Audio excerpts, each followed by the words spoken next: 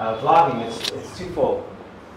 The first part is that I haven't been able to, I'm writing a book on the Ganges, and I've been writing it for the past 5 years. So I finished up a book called Calcutta Yoga, which is a history of yoga as it came from the streets of Calcutta out into the whole world. And this particular book that I'm writing on the Ganges, in the first third of it, I cover a lot of the history that's in Bengal and Calcutta especially. And it's been very difficult to figure out how do I put this into a written format, because there's a lot of photos I want to use to explain things that I'm trying to get across, and putting things in print is limited in terms of multimedia. Every photo you put on there, they don't want it because it takes up a lot of printing stuff, and it adds to their cost. So you can only maybe put around 20 photos in a book. Well, I want 20 photos in one chapter. So I was thinking, how can I do this? And I realized that watching some other people do what they're doing on YouTube now, that this is a way I can create a playlist that actually replaces the chapters in a book with a video on each one. So that's kind of my overall picture of how I'm going to go about doing this. And so when we reach the Ganges, a lot of material I'll use from before that I've taken, photos and recordings and stories that I've already written. But we'll hope to get some new material as well. We're going to start from Calcutta. I've been down to the Ganga, where it's at Ganga Sagar before, and seen that celebration. So from Calcutta, we're just going to focus on the Hooghly and then getting up to the Ganges and then up to Varanasi.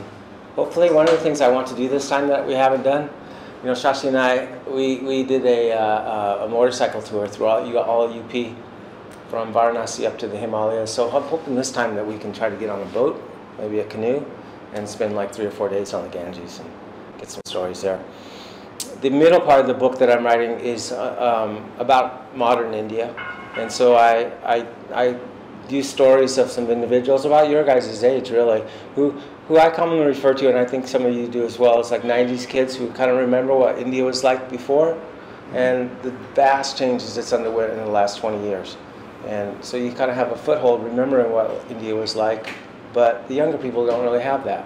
They only know what India is like since they've been raised, and the kids nowadays, they're not much different anywhere in the world because they all have a mobile phone, they all have access to media from around the world, and so they're really developing into a global culture rather than a culture of where they're from and their surroundings. And so I think some of the rootedness, some of the groundedness is getting lost, and so this is a little bit of the story of the middle part of the book. And then the last part of the book, I go up into the Himalayas.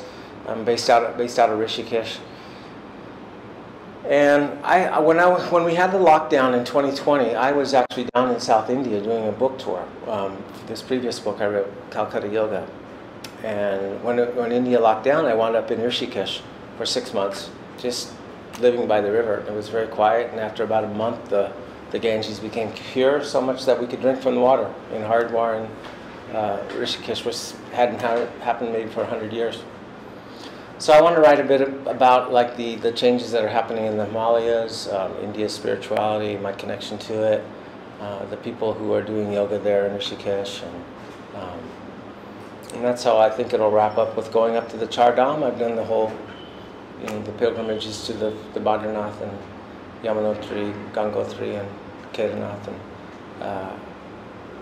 I hope someday to go higher, but this is the book will end at this location. So that's my next 3 months basically in India through April.